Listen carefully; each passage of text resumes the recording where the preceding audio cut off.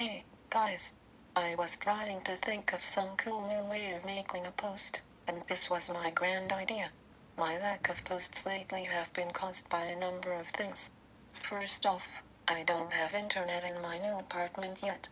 Secondly, I don't have a job to afford internet.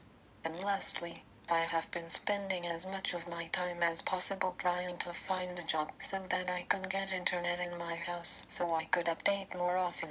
Oops. Hold on a second. Excuse me. Where was I?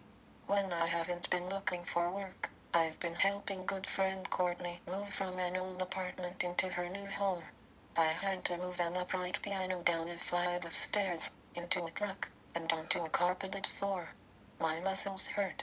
Yet I think I may have gotten a karma point or two, which helps in this time of unemployment.